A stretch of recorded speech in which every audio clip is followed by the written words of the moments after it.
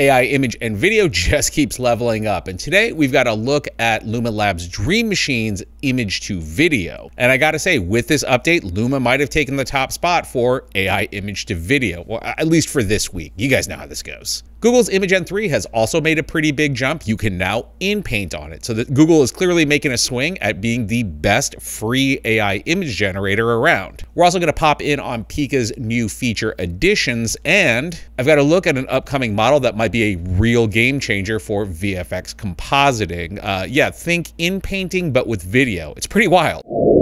Kicking off, Luma Labs have updated their new Ray 2 model with image to video. And despite a few limitations, in my opinion, this might be the best image to video model like currently available.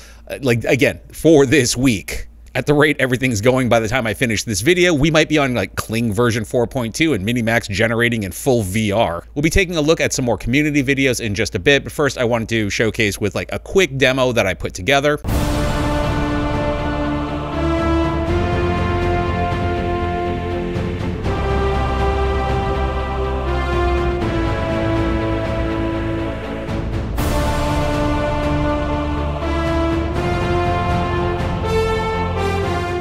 Sorry, I caught the end of Transformers 3 the other night, so my brain is in full Bayham mode. If you haven't been over to Dream Machine in a while, everything is now kind of broken into project boards. I actually really like this. It really helps keep things organized. So Battlefield Counterattack is our Bayham short. So as you can see here, we have our whole project kind of laid out in a vertical and kind of horizontal format. I'm really kind of coming around on this particular style that Dream Machine is going with.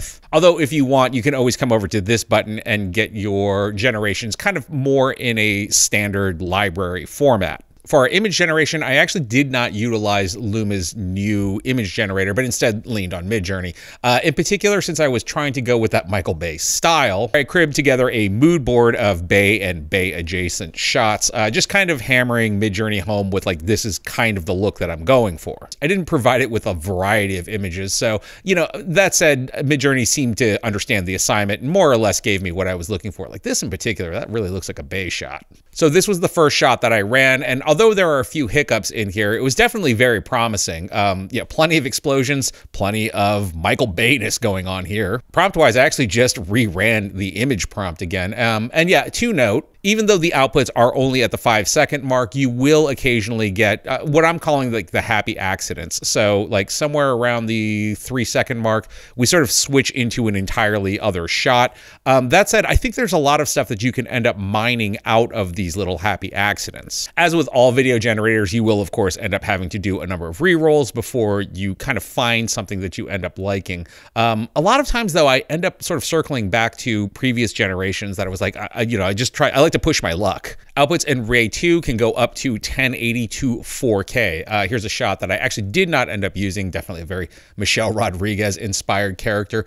The other limitation currently is that you cannot extend video. If you use the extend video, it'll kick you down to the 1.5 model. The thing that I'm really sort of enjoying is the more like this button, where obviously you're going to get shots, you know, more like this. I tend to think that all it's really doing is changing the seed in the background and then rewriting the generation. Although, you know, if you press your luck a few times, you'll end up with some pretty cool shots. Is everything going to be 100% rock solid? Of course, not always. This was a shot that I thought was kind of okay, but again, you know, pressing our luck with the more like this, I did end up with some pretty terrible outputs, like in this shot where this guy has clearly been taken over by whatever zombie virus the aliens have dropped on us. Now, 2 quick notes here. You can, of course, upload an image and just go completely promptless, or you can utilize Luma's camera controls just by issuing the prompt camera. You'll have a number of options down here. I don't know why camera orbit isn't in here, but sometimes if you, yeah, there you go. So if you start typing orbit, you can get move camera right, orbit left, and orbit right. The other thing to note, and I don't know if this is just a weird hiccup, but you're always going to kind of want to make sure that you're on Ray 2. It will occasionally slip over to Ray 1.6 for some reason. I'm not exactly sure why that is. Anyhow, for this shot, which of course is the, you know, Michael Bay parallaxing hero shot, this was one that actually slipped to the previous version of Ray. Now that said, you know, it works for this shot. This was just simply a prompt of orbit to the right. You could definitely get some pretty good camera motion and movement out of Ray 2. It might just require some post-work and editing afterwards. For example, I really do like the first half of this shot, and then the camera obviously pans over, and then it kind of hallucinates our character running away. So that doesn't work. One thing that I would love to see from Luma beyond, extend video is maybe something like Sora has with their timeline, where I could issue a split or a cut here and then have the model regenerate sort of the back half of the clip. So while I think that Ray 2 can definitely get a bit wild, it's definitely a lot more contained and coherent than, say, Sora. Moving on to some community outputs, Christopher Friant gives us these outputs that are kind of like Everything Everywhere inspired, in my opinion, or just like these ladies learning that they can fly. And that's the expression that I would have if I suddenly started flying as well. In general, yeah, this is a really great output. It really showcases how, like, when we've seen this in the past, the backgrounds would tend to morph or decohere out a pretty good amount. It's staying very consistent here. Yeah, this looks really good. Bird showcases that the image to video model will definitely maintain stylistic consistency with these animation, kind of anime-esque test shots here. Yeah, all of this stuff looks really good. Definitely, I mean, in my opinion, on par with any anime that I see on, like, Netflix. I mean, I know that there is a large portion of the audience that is always aiming for ultra-realistic consistency, but in my opinion, truly the secret power that we are going to see unlocked this year will be in AI animation. The model does seem to do a pretty good job with handling text in a video. This is from Jeff Synthesized. Obviously, we have Ray 2 probably inpainted into the newspaper there, but the letters don't morph off as our guy closes his newspaper. Leo Espinoza gives us a pretty interesting test with the famous photo lunch atop a skyscraper. I still think these guys are absolute lunatics. And running it through Ray 2, yeah, things get even more terrifying. By the way, all of these guys are absolute characters, but I mean, the fan favorite is, of course, the guy at the end there who is having the liquid lunch. He was recently identified as Gustav Popovich. He was actually killed at the end of World War II by a grenade, but the photograph was found in his estate with the note, "Don't you worry, my dear Mariska. As you can see, I am still with bottle." Pour one out tonight for Gustav. Absolute unit. Moving on to the image side of things, Imagen 3 has been kind of making the rounds now. It's available over on Fall, Replicate, a number of other places. And of course, you still can use it over at ImageFX for free. Imagen 3 or Imagen 3, I'm not sure how we're saying it. Yeah, it's really impressive in terms of its prompt coherence. This is a prompt that I actually cribbed from Fofer, and as we can see, the adherence is super solid. Underwater photo of a dark-haired woman. 90s bedroom, completely submersed in water. Yeah, everything looks relatively 90s to me. We're picking up on jeans, black sweater, dark blue walls, bed, cheap furniture, plush red carpet, 80s laptop. That 100% does look like a Dell potato. Get a Dell, dude. It's even picking up on the wicker white table and haze coming in through the window. I'll also say it does very well with minimalist prompts, so just a samurai at magic hour gets us something like this. Now, I will say that in a previous generation here, we do end up with a bit of an abnormality here. Actually, looking at it now, I'm not sure if it's an abnormality. It does look like he's holding the katana very awkwardly here. Now, this could be fixed via Inpainting, although Imagen 3 does not have Inpainting, well, until now, but there is a weird catch. Checking in with our woman in a red dress, she apparently is out on a date with a man in a leather jacket. Clearly, she has given up waiting for our man in the blue business suit. Now, I did have to run this in a 1:1 square aspect ratio because for some reason, that's the only aspect ratio that they're letting you do image edits in.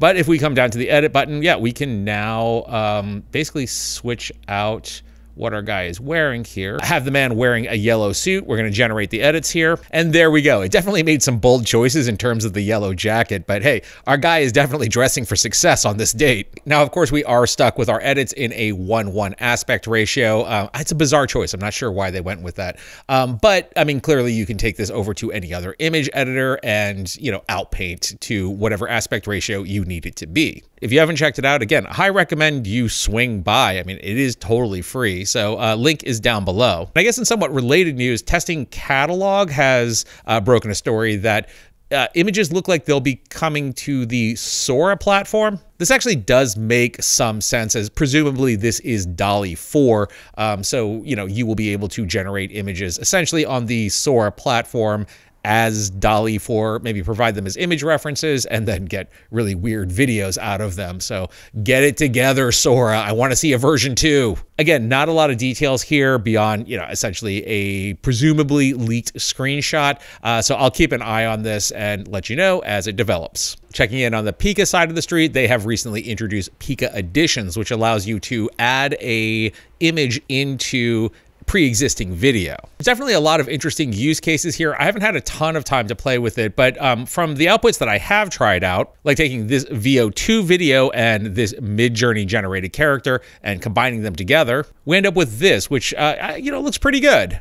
Another output equally as impressive. I do like the fact that there actually is wind consistency between the cape and her hair. Taking this VO2 generated shot of an undercover informant not acting shady in an alley, and then adding a photo of myself in. Yeah, we now have me essentially comped in, and, you know, I didn't really prompt myself to do anything, but yeah, I'm there kind of like screwing things up, I guess. Now, as a note, I did try out our Viking turnaround and use that as an addition, and we ended up with this as an output, which is, it's just kind of funny. Like, this dude on the right is just like, there's a Viking parade going on. This is really weird. So that definitely does not work. I haven't gotten a whole lot of time to play around with Pika Editions. Luckily, friend of the channel, Jon Finger, has.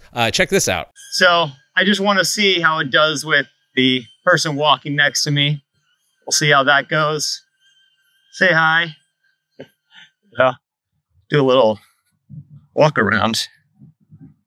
Now that is super impressive, but it was actually in an earlier test that Jon did that the model did something that really kind of blew me away. Here, check this out. Let's use Pika to bring in a digital extra, get a high five in. Let's see about bringing it in to have a little creature here walking around. Oh, let's interact with the little creature. Boop. I don't know. We'll see what that does. The most insane part to me is how our like Icelandic cyberpunk woman here, if you notice on the turn here, like she smiles and then raises her arm to give the high five. That's wild. So while Editions definitely does work with your AI generated video, I think the really interesting and fascinating use case here is going to be in the video to video arena. Moving on and sort of building off of that, Snap Research have unveiled their project. This basically allows you to compose and composite together 2 video sources and then output 1 video. That's nuts. As anyone who has done any kind of video compositing knows, I mean, you could take this bonfire shot and this beach shot and, you know, comp them together. What you can't do is, like in this third example, have the waves come up and literally take out the fire and then have it smoldering afterwards. That's crazy. Another example here, 916 footage of a guy breakdancing on a bridge because he's waiting for the boat to pass by, I guess.